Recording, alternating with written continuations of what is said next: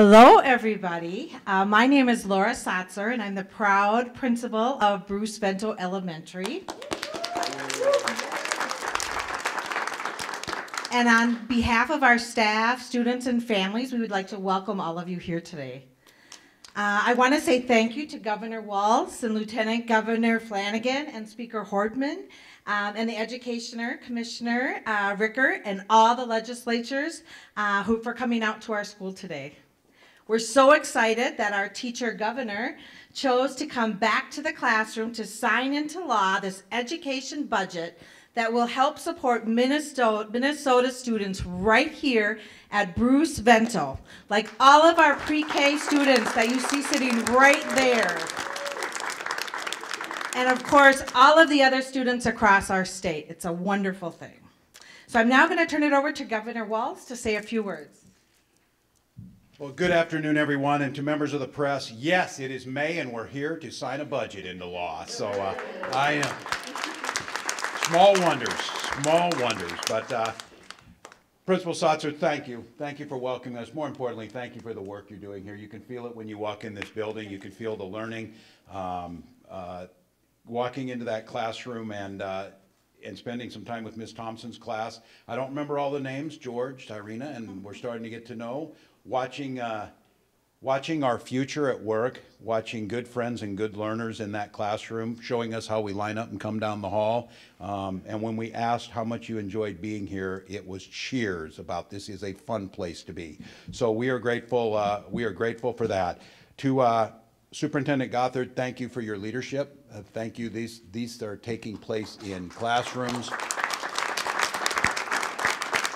This activity, these building leaders, these educators that are here, and this wonderful opportunity is happening all across this great city and all across Minnesota. So we thank you for your leadership. Commissioner Ricker, thank you for a lifetime of service to our children, and thank you for taking on this job of making sure that we are there as a resource to support these classroom teachers, to support these principals, to support these superintendents, and most importantly, support these families and children so that they can get the opportunities they deserve. So we are grateful for that. I'm proud to stand here a few moments away from signing in an E12 budget, and I'm especially proud to be here with a group of legislators, and Lieutenant Governor will make sure all of you are recognized for the hard work that you did here. But this is really something special. We proved to the rest of the country that we could come together as one of the nation's few divided governments, and we could come together first and foremost and put Minnesota's values first, put Minnesota's children first, and to make sure that when we got to this bill, and when you think about it, it may seem like this is just kind of the normal thing that we do. It's not the normal thing. We see it every day. We see gridlock. We see partisanship. Today we're going to see a bill that all of us made compromises to get here, but the goal is focusing on these children and on the future was clear. The House passed this piece of legislation 112 to 13, and the Senate passed this piece of legislation 67 to 0. Trying to find that type of consensus around something this important is what we were sent to do. And I'm proud that this invests in those things that we care about, making sure that every child, regardless of zip code, race, economic background, no matter what, gets the opportunity to be in the best schools in the country with the best opportunity to succeed. We made sure that we were investing in these schools with 2 and 2 on the formula, and that formula money is so important because it allows local leaders to have the flexibility and control to innovate, to do the things they want to do. We made sure that Minnesota did its part in making sure that our students and our special ed students had every opportunity that they need to be able to succeed, and making sure that when the federal government brought a mandate to do that, we're going to do it anyway in Minnesota, and we made sure that that cross-subsidy did not pull away from every student's opportunity to get the classroom to services they need. And that happened. And right in front of us in Ms. Thompson's class, we have 4,000 voluntary pre-K slots that are available across Minnesota. 80 of them are right here in this building, and those are back again. So,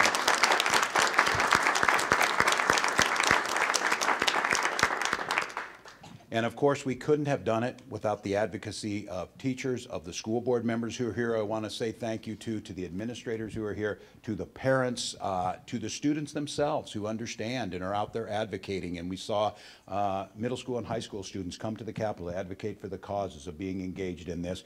And certainly we could not have done it without the legislators who are here today, who made this happen, who brought their ideas together and crafted a bill.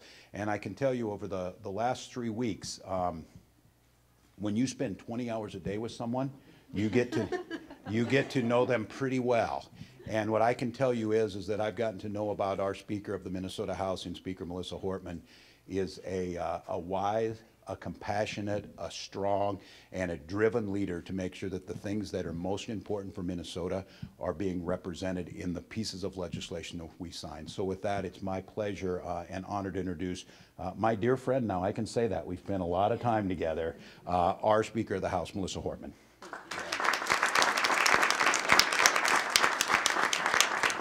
Well, it's so nice to have a public school teacher in the governor's office. The commitment that this gentleman and this team brought to this work was just unparalleled. And this is why we do it.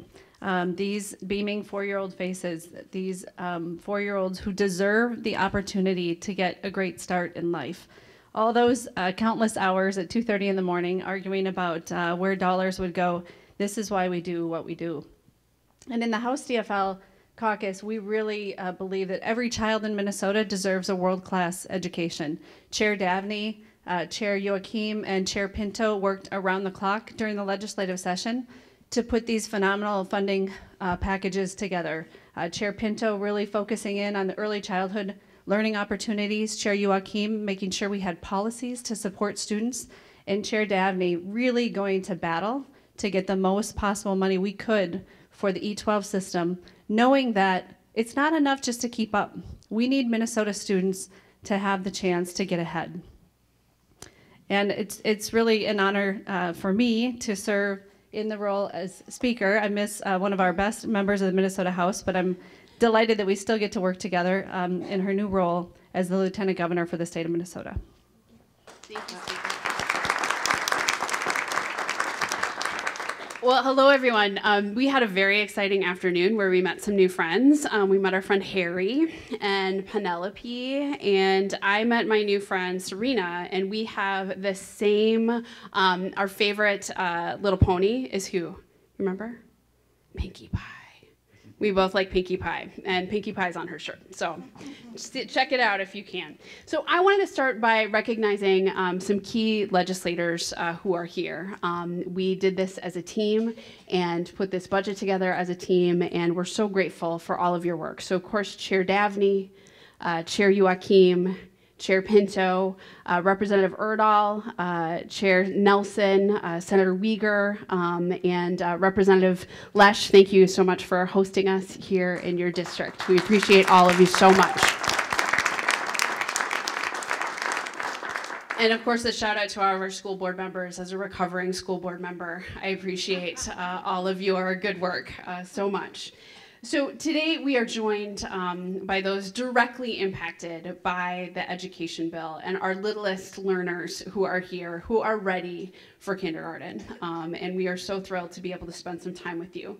Our students, our teachers, and our school districts. Looking around the room reminds us that we do the work for the people of Minnesota, for the future of the state of Minnesota, and that we want to become the education state. We're not only proud of the bill the governor's about to sign, but we are proud to say that it lays a strong foundation. It is a down payment to the future of Minnesota, which we will continue to build upon. And one thing that is really important personally to me, and I'm grateful that it was included in the bill, was the dollars for our American Indian tribal contract schools. Yeah, you can clap for that. That's great.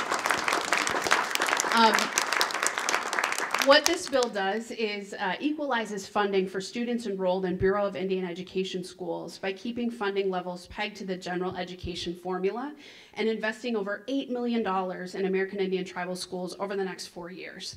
And the reason that matters, and I think that the governor has made a real commitment to say all kids in Minnesota are our kids, including our children who go to Bureau of Indian Education schools. So this makes a big difference.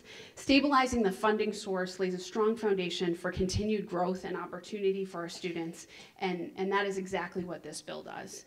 The other thing that, not this bill specifically, but that we wanted to raise up, especially being here at Bruce Vento Elementary, is because we know that Bruce was a longtime housing advocate. The budget agreement we were able to come to also includes dollars for homework starts at home. And I have to say, yeah.